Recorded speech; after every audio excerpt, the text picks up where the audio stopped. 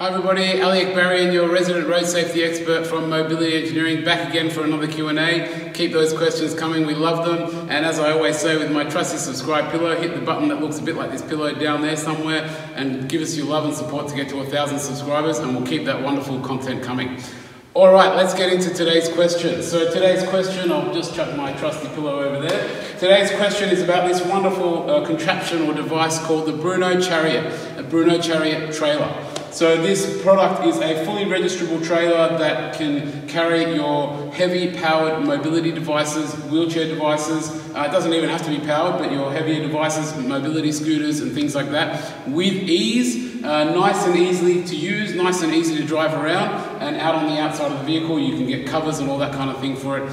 But this is not necessarily a sales pitch on the product, it's to explain, can the product be registered and can it be used as a trailer? Because there's been a bit of confusion on the market around it, and we just thought we'd explain how it works, just to clarify it for everybody.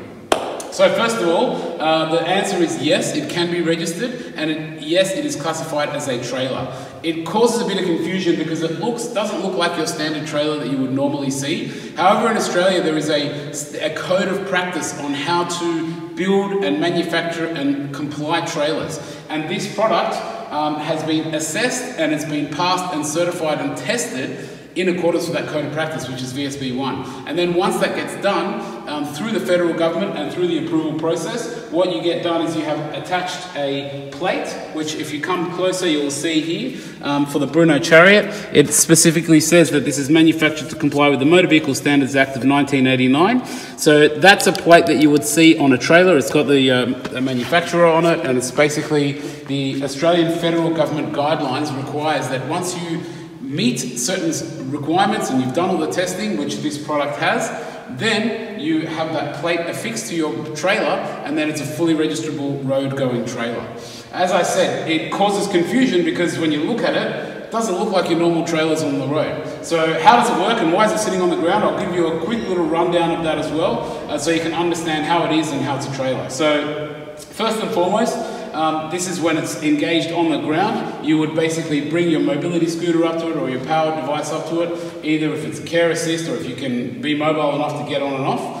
It's sitting down on the floor, it goes straight on and your occupant comes off. Then what you would do is you'd raise it up, and as you raise it up, you will find, you might find a little bit of adjustment as it raises up.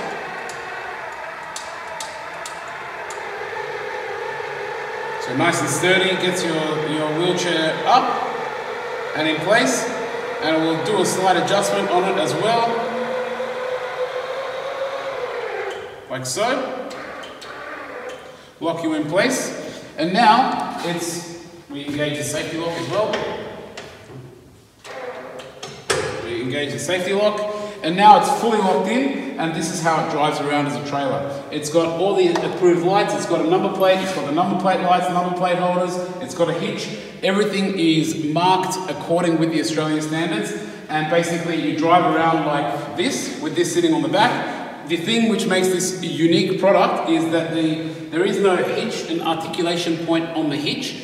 The trailer articulates, but it articulates on the wheels, so the wheels actually spin. So what that means is when I'm reversing, I can reverse park into a parking spot. I can reverse into my garage, and the trailer won't sway all over the place, it'll just follow my car. So it makes it a lot easier to use, really easy to load up and down, and when I'm finished with it, I disengage my lock and I bring it down. And I'm not going to do that because we don't want to just, I guess, see that in the video, but effectively that's how it does. Just the reverse of it just comes and sits down, and I undo my straps and I pull it off. Fully tested with over 4 million miles in America of road miles testing, and so it's a very, very safe product.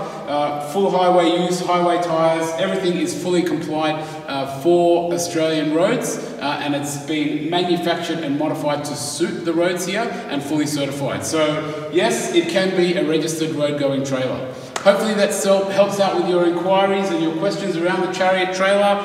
And as I always say, hit that subscribe button that looks a bit like this pillow down there. Get us to 1,000 subscribers and we'll love you for that. Thanks very much. See you next time.